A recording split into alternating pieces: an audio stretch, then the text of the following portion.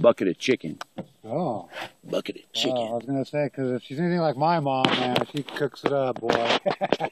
But yeah, so, you know, that would be a way that you could establish yourself and a reputation here in the community, right? You know, by issuing this currency for construction, and you offer the, you know, you say, okay, yeah, I can build your thing for, you know, I'll do it for one happy camper. I guess that this is the name I'm leaning toward for the labor-based currency, or thing-based, because it would also, that's how the merchants would participate. They would be offering their products and services in exchange for the currency, and they're able to issue their own currency for those, and then they, like I said, they're able to either, so they can get their currency back. I mean, this is how it's redeemed. Right. Is that they, you know, have some kind of special offer or whatever, to, you know, to redeem those. And then there's also got to be a safety mechanism. Okay, well, what if Matthew flakes out and splits town? Well, there's going to be an insurance policy, just like FDIC, that provides for any losses for the merchants that are holding on to, you know, your currency, right? And we would accept that as some kind of loss or whatever. And you know, the thing that's kind of so strange about it is I've kind of had these same types of visions or whatever that you're talking about in terms of a new currency, in terms of what you're doing. I've actually, because I've always been kind of anti-government. Oh yeah, well, it's not good. In the way that they're running our fucking show, I don't like that at all. Abusing, fraud, waste, and abuse. That's what I call it. To put it mildly. Fraud, waste, and abuse. Yeah, I don't appreciate it either. You know, I think taxes are theft, and we can provide all of this without that.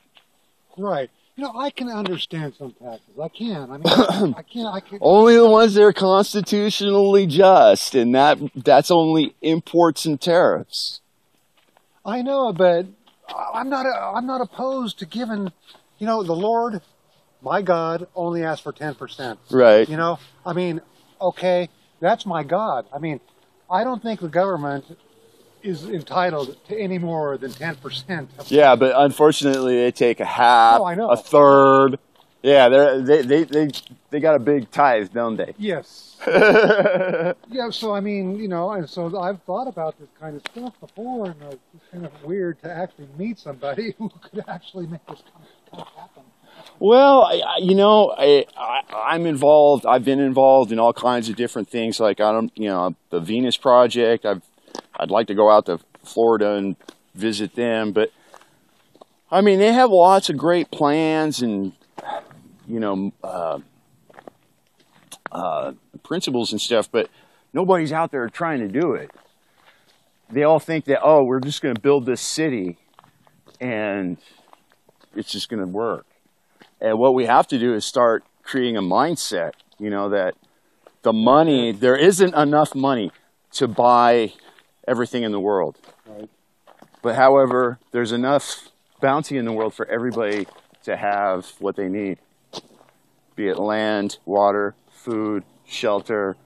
There's plenty. You know what? They've got fucking, the plans for the government for us are sinister, man. Oh, yeah. Well, yeah, when you start looking into some of the Proposition 21 is a good example, probably. Oh, yeah, Agenda 21 and, you know, other executive orders, which are totally unconstitutional. It really is, the way they use them. Oh, yeah, you know, so, yeah, and that's what, and it's really funny because I was at the Neighborhood Watch meeting last night, and, you know, I'm just starting to get participating in that, and one of the sheriffs was there. And after the meeting, he goes, yeah, man, I've checked out your Happy Camper Public thing. I was all like, oh, really? I was all like, yeah, well, that's what we're all, you know, we're about, you know, providing the basics of life without money. And he's all like, we need that. Really? So you got the sheriff behind you too? Well, he's a deputy. He's a deputy. But, the sheriff's pretty cool here too, I guess. Oh, yeah, Lope, Sheriff Lope. Yeah, he's a vet. You know, he's not a a quasher of rights, you know. I've been noticing. I mean, they might get a little in the gray area when it comes to the drug war still and stuff. But, you know, around here, it's not as bad as in other places. Really, I thought this was like the capital of all that. Well, no. Mostly what they're looking TV. at, what they're looking at is meth. Oh, And okay. huge grows going off on, you know. What's happening here, though? Oh, yeah. Just like a couple years ago, they had a 50,000 plant grow that was going on down the river, or up the river a little bit. So, yeah, it's definitely going on here, but that's not the, you know, we don't have drug squads kicking indoors. Right. You know, Or I should say, it happens only occasionally. I actually saw something on Discovery Channel about Siskiyou County and the pod growing here. Oh, yeah. There's lots of it. Everybody grows around here. Yeah, I know. Everybody, but it's legal. Right. If you got your Recommendation, Right. you know, like I do. right. So, you know, it's, sure, there's maybe some people that, you know, maybe go a little over the line, but, you know, it's not, I don't know. I don't think it's a problem, but Right. Well, the government. I think we got a meth problem. We got a big meth problem and alcohol problem in this community that's way bigger. I wouldn't have known about the meth problem. I didn't know about. Oh, the meth is nationwide. Every community in the nation has it, actually. Oh. Like when I was in jail in Texas last year, all my cellmates were in for a drug-related offense. None of them were violent, you know, or, you know, none of them had anything that was aggravated or anything. No property crimes.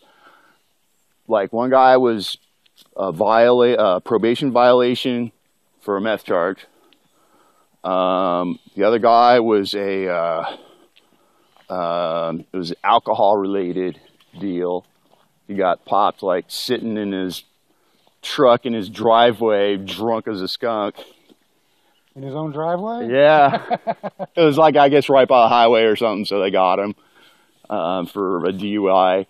And the other guy was a doper. He was distribution, possession of narcotics, Yeah, meth. I didn't hear. They didn't, because I saw a whole thing on the Discovery Channel about this county in the pod, and they didn't mention anything at all about that meth. Oh yeah, well yeah, like I said, that's a nationwide epidemic. It's even in the small, sleepy little towns where you wouldn't think that it's happening. In fact, that was one of the things we were talking about in the neighborhood watch meeting last night.